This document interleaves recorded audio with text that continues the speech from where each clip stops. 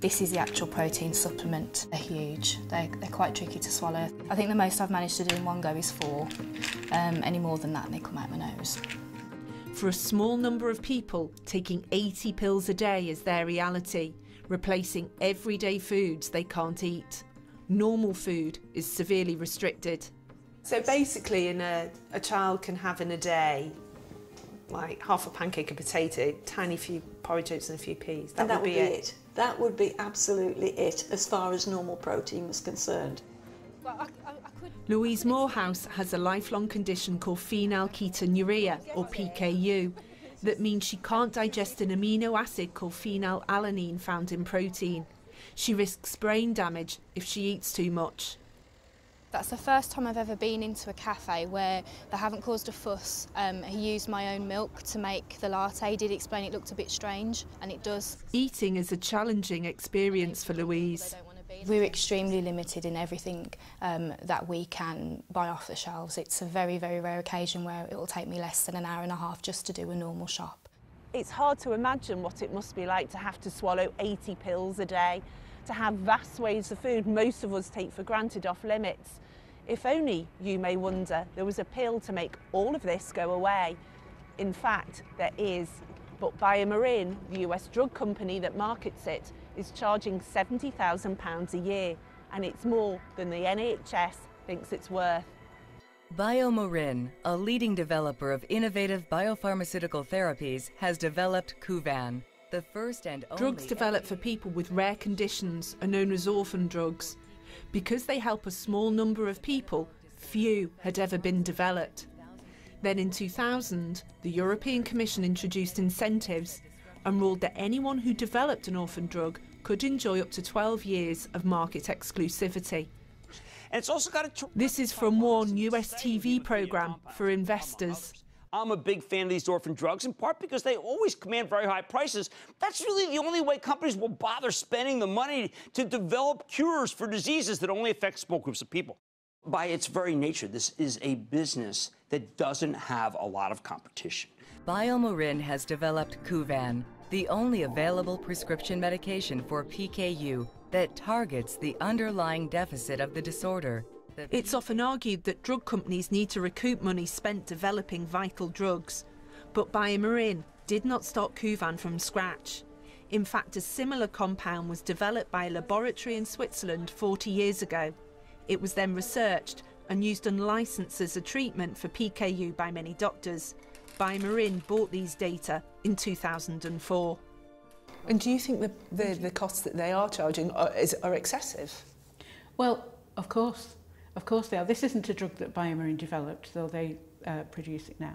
And I think that we really need to see some real serious movement from them so that we can make the drug available. Critics say the high price of orphan drugs across the board does not always reflect the amount of effort companies have had to make to generate new drugs. We did one piece of work where we identified that 40% of orphan drugs are actually repurposed. That is, they've been previously used for other purposes before they were then granted orphan status. Pleas for BioMarin to lower the price have fallen on deaf ears. For Louise Morehouse, the current situation is doubly painful. She has seen the promised land.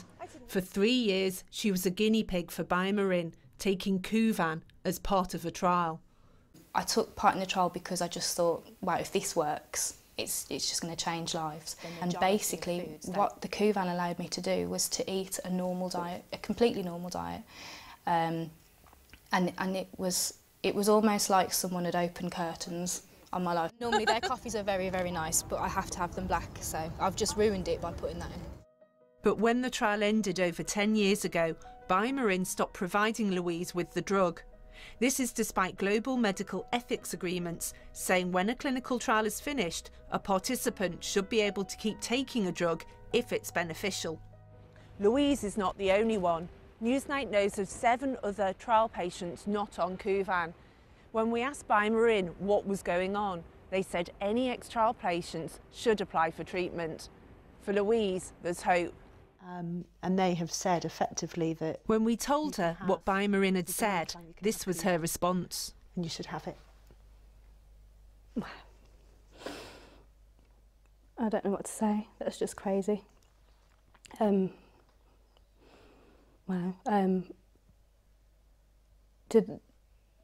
Sorry. No. Lots of things would be very, very different for me right now if I'd have been able to continue with that drug, because, as I said before, I felt like I was me and that I was doing everything to my full potential. And having it taken away, it makes it more obvious, and I'm just angry that it's been a decade and I've not done everything that I wanted to do, and I feel like there's been times where those tablets would have made a massive difference to me and my family. And it's great that they've recognised this, but there's 10 years of not being who I'm supposed to be. The company's taken this step, and it's a step in the right direction to recognise the fact that we should have had it, but maybe they can take another step and look at the pricing so that everyone who can respond will get it. BioMarin told us that recent discussions between NHS England and BioMarin were unsuccessful due to the high discount level required by the NHS. This was in the range of 80%. In a statement, they said, BioMarin is disappointed that the NHS England has not recognised the value of treating PKU patients with Kuvan, despite more than a decade of positive patient outcomes across 26 countries in Europe, Russia and Turkey. An NHS England spokesperson said, "The NHS does not offer a blank cheque to pharmaceutical companies. Instead, the NHS works hard to strike deals which give people access to the most clinically effective and innovative medicines, and at a price which is fair and affordable, which is exactly what our patients and the country's taxpayers would expect us to do." What do we want? When do we want it? Now! What do we want? The unavailability of orphan drugs on the NHS is generating protest. Newsnight has learned the European Commission is reviewing the incentive scheme. The health service faces a dilemma. Are these drugs worth paying more for than those that treat other illnesses? And which services should you cut to fund them instead?